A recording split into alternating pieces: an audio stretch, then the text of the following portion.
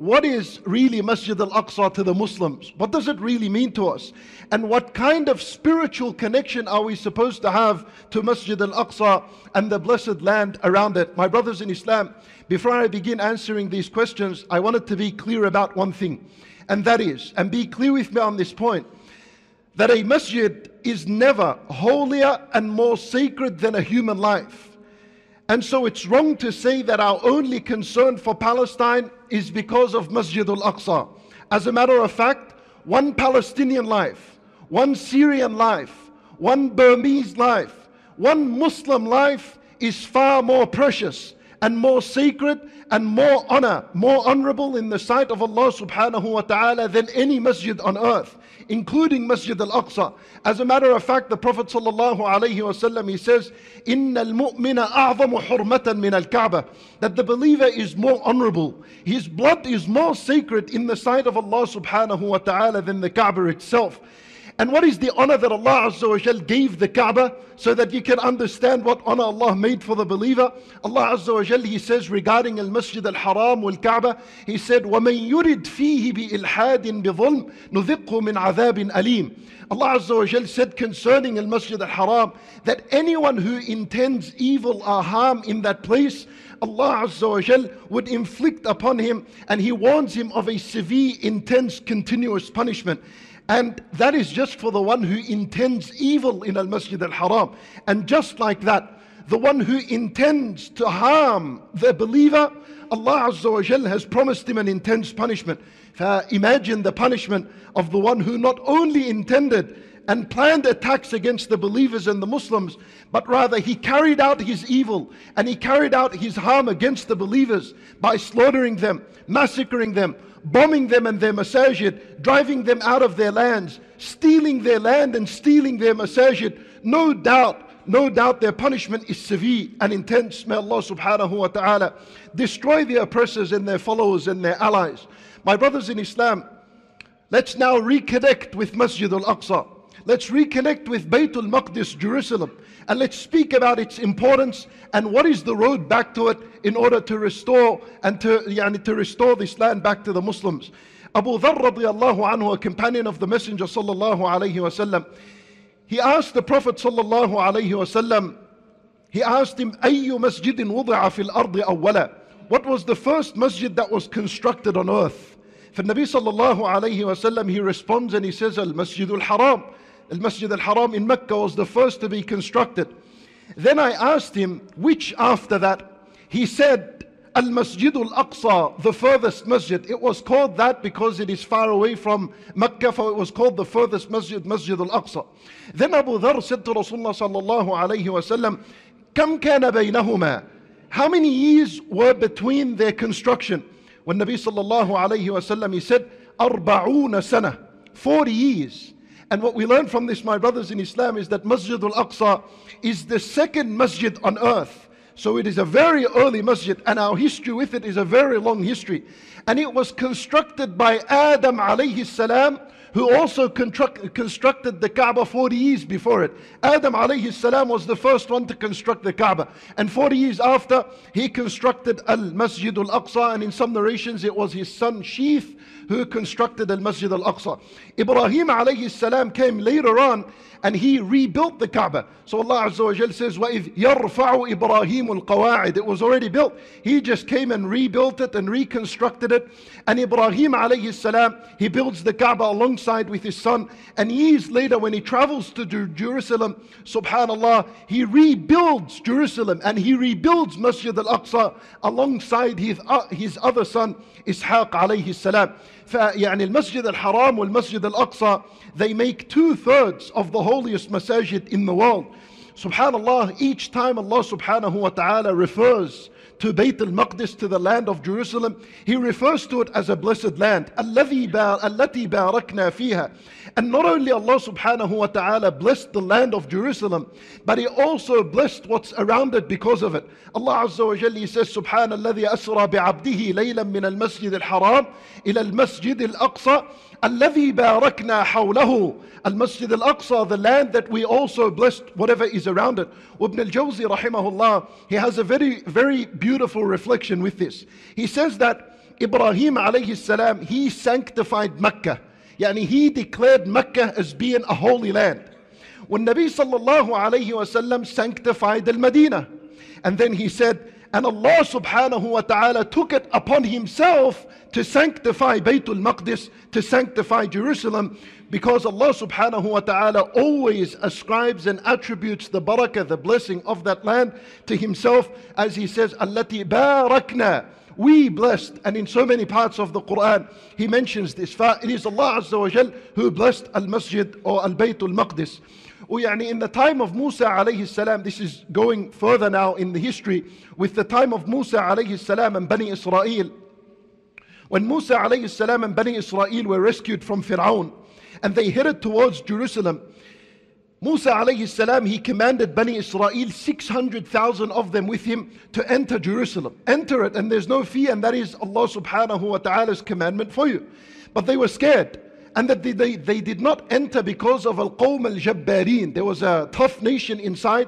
They got scared. They said, Ya Musa, we're not going to enter because of what's inside. Subhanallah, Allah Azza wa Jal, as a result, because they disobeyed Allah, Allah forbid upon them al-Bayt al-Maqdis for 40 years. And then in these 40 years, they were made to be lost in the desert. They were wandering in the desert, had no idea where they're going. Why? Because they disobeyed the commandment of Allah subhanahu wa ta'ala. Musa alayhi salam also suffered because of their disobedience. And he too was forbidden from Baytul Maqdis. And this is the very same situation of our situation. Let's see what Musa alayhi salam did and imitate the same thing he did.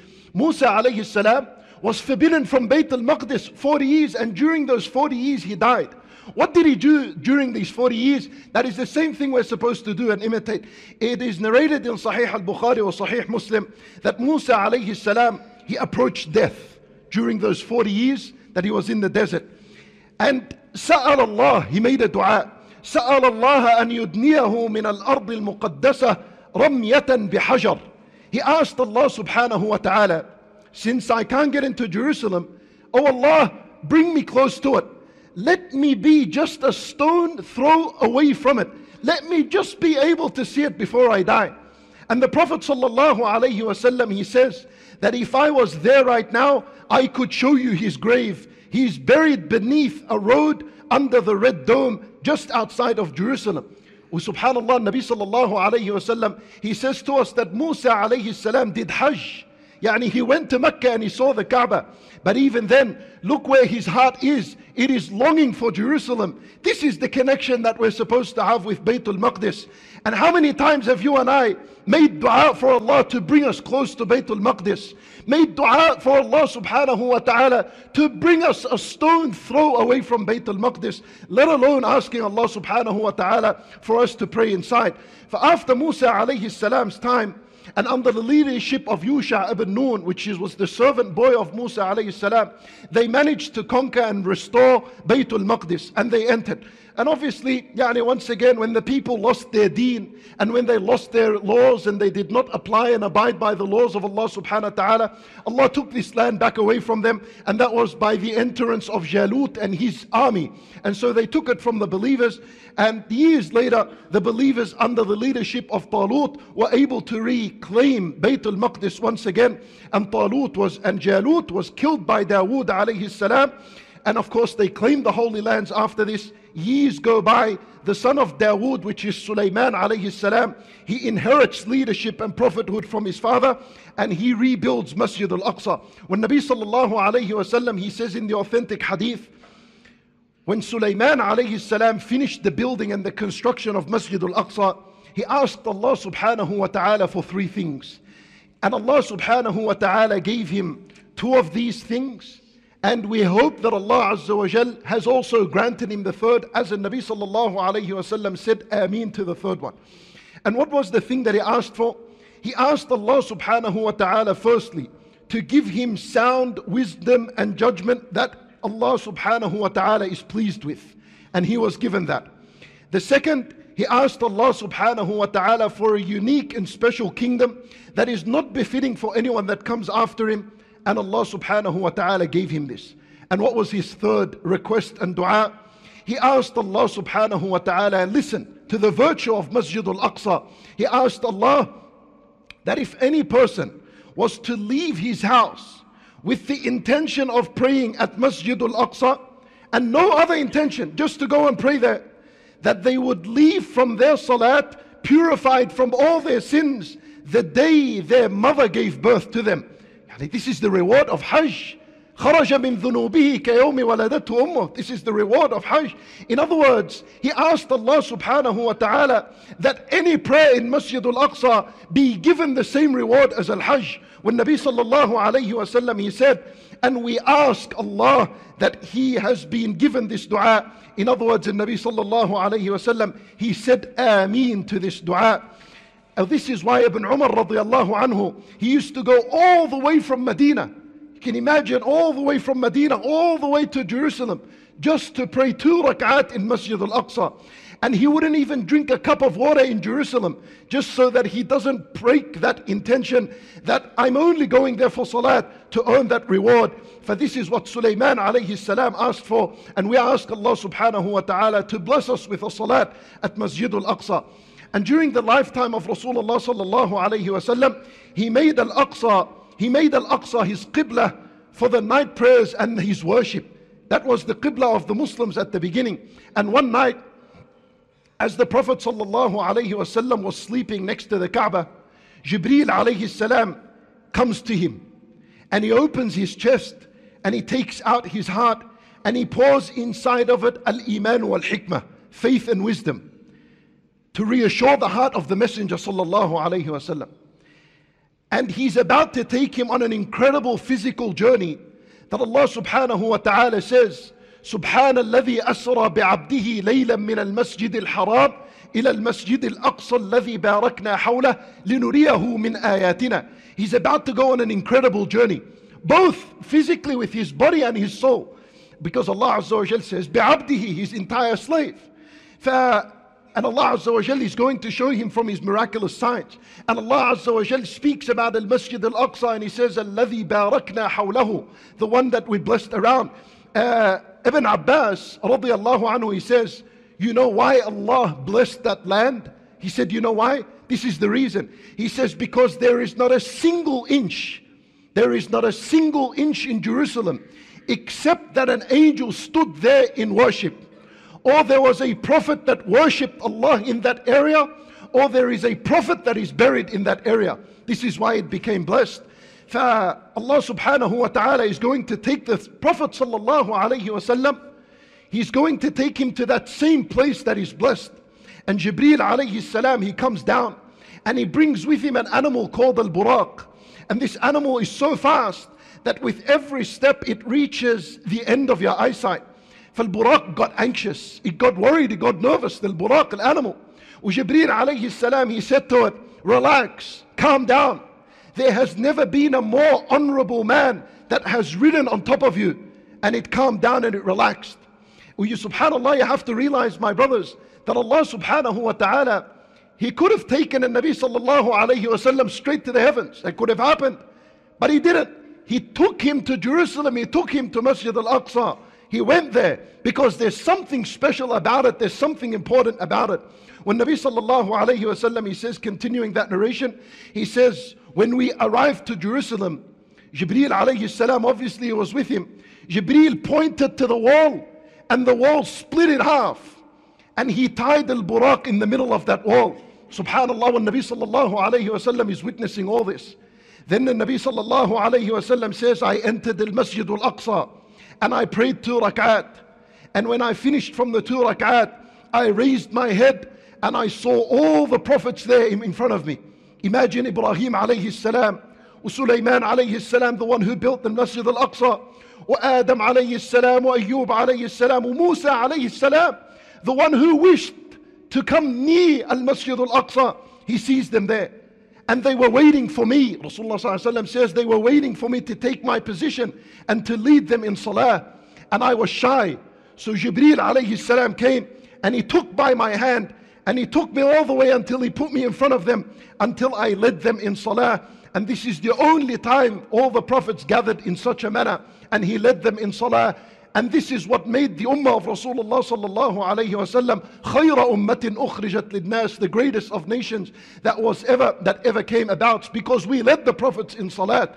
And then the Prophet ﷺ from there went up to the heavens, got the commandment of a salat. He came down and he went to his people in Mecca, and he began to explain to them what had happened, and they did not believe him. So they began to ask him questions about Jerusalem, and he couldn't remember. Obviously so many things were happening with him, until Allah subhanahu wa ta'ala brought in front of him the image of Jerusalem, wal Masjid Al-Aqsa, and every single minor detail they asked him about, he was able to answer. Subhanallah. After that, Abu Dharr radiallahu anhu, in a hadith, he says that one time we were sitting around the Messenger sallallahu alayhi wasallam, and we asked him, Ya Rasulullah, which is better, Baytul Maqdis or the house or the masjid of the Prophet sallallahu alayhi wasallam? Which one is better? For Nabi sallallahu alayhi wasallam, he said, Salatun fi masjidi afdalu min arba'i salawatin fihi wa la ni'mal musalla huwa. Nabi sallallahu alayhi wasallam, he said, one salat in my masjid, one salat in Masjid Al-Nabawi is better than 4 prayers in Masjid Al-Aqsa. Yani the reward of praying in Masjid Al-Aqsa is 250, and that is the authentic narration. Then the Prophet ﷺ said concerning Masjid Al-Aqsa, وَلَنِعْمَ الْمُصَلَّى هُ, and what a beautiful place it is to pray. And he said, and listen to this hadith, how powerful it is. He said, and there will come a time, it's as though Nabi sallallahu alayhi wasallam, he knows that a time will come in which the believers will be deprived from Masjid Al-Aqsa for a very long time, just like today. He said a time will come that it will be more beloved for a person to just have a small piece of land, the size of a rope that is used to tie a horse, to have a small piece of land where he can look at Masjid Al-Aqsa, where he's able to look at Masjid Al-Aqsa, and that would be better for him than the entire world and that which is in it. Just a small piece of land, not where you can pray in Masjid Al-Aqsa, rather where you can see Al-Masjid Al-Aqsa. That would be more beloved to him than having the entire world and everything that is inside of this world. In other words, the Nabi sallallahu alayhi wasallam is validating our emotions, that the believers will be barred from this place. However, they would love it so much that this would be their dream. They will live wherever they are, in their palaces, in their houses, wherever they are on earth, but they are crying at night because they want to be able to see Masjid Al-Aqsa.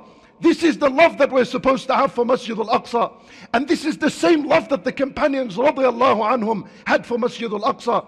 And the Nabi sallallahu alayhi wasallam, on the day of Fatah Mecca, on the day of the conquest of Mecca, when they were traveling from Medina to Mecca, and he had the companions with him, and they were heading towards Mecca, a man said to the Prophet sallallahu alayhi wasallam, he said, Ya Rasulullah, inni nadartu lillahi in fataha Allahu alayka Mecca an usalliya fi bayt al-Maqdis rak'atayn.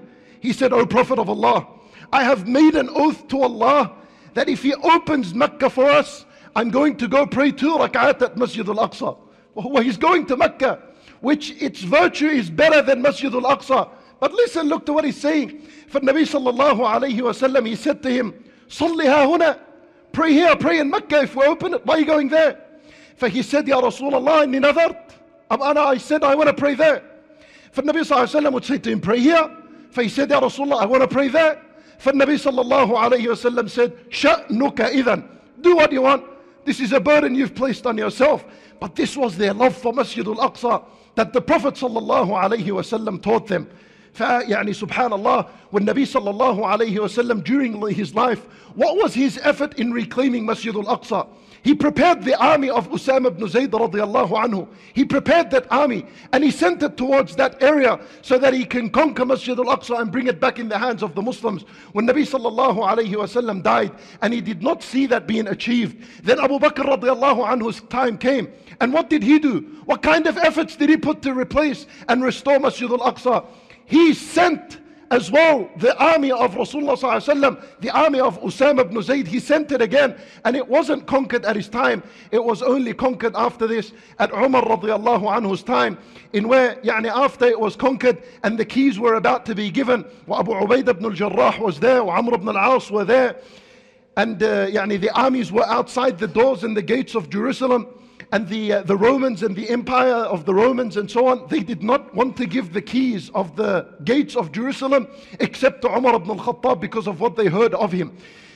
He said, we don't give the keys except to your leader. Bring him, we'll surrender and we'll give him the keys.